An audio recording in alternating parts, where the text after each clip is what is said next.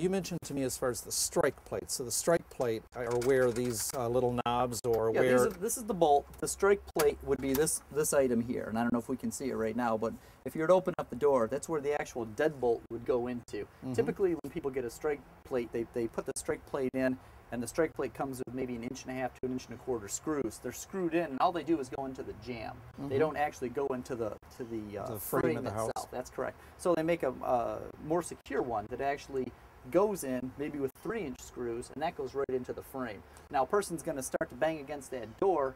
They're only going to give it a few whacks before they figure this door is too hard of a target. I'm going to move on. Well, that's interesting. When I've replaced a door, right, it's only been the short 1.5 inch screws. Right. And why don't they include the 3-inch screws? So I might have to make one extra trip at that hardware store. Give me the 3-inch security screws. You know, up the security, up your security. So. Very good. Yep. Well, thanks for joining us today on Graceful Aging. I hope you learned as much as I did about improving the security of the outside of our home. The detective had a lot of good suggestions, and surprisingly, so many of them were inexpensive. So that's our show today. Join us next week on Graceful Aging. I'm looking forward to seeing you then.